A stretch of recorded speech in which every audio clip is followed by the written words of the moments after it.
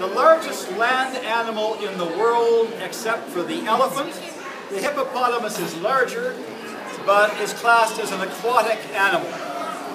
Now this particular southern white rhinoceros has a Toronto connection. It was born in 1963 in South Africa, came to the San Diego Zoo in 1965, and came to the Metro Zoo in 1974. And there he lived until he died in 2008. Along the way he took part in breeding programs and sired 3 offspring.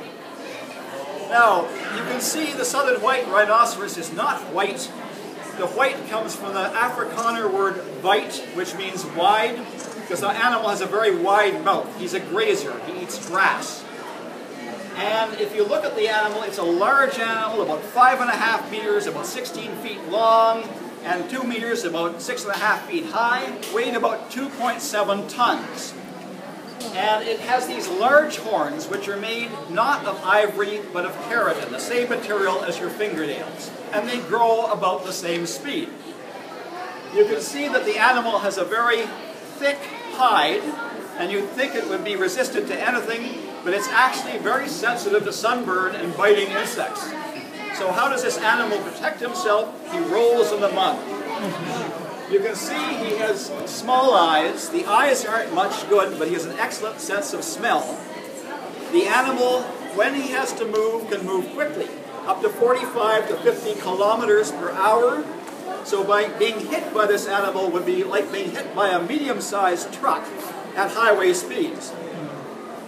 The animal existed in the millions in the early 1800s in sub-Saharan Africa. But in 1800, the Europeans came on safari, and everybody wanted to bag an elephant or a rhino.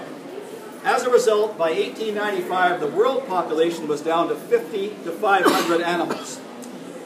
And in the last century, because a large number of game preserves have been set up, a large number of national parks, and there has been a lot of anti-poaching legislation, the numbers have come up to 14,000 in 2012.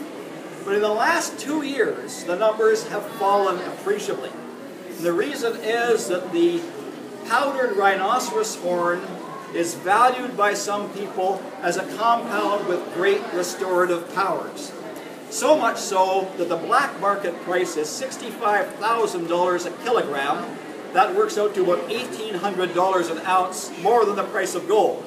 So you can imagine, if you were a poacher and you killed a rhinoceros for the horn, you would be looking at a lot of money, probably $1 million. This is the reason for the poaching. And the South African government is working hard to try to stop the poaching, but right now we're losing the battle. This animal, at the present rate, will become extinct some 10 to 50 years down the road. So hopefully we can save it. Now from here, we're going to go to another animal with the Toronto connection that existed right here about 12,000 years ago. Let's go this way.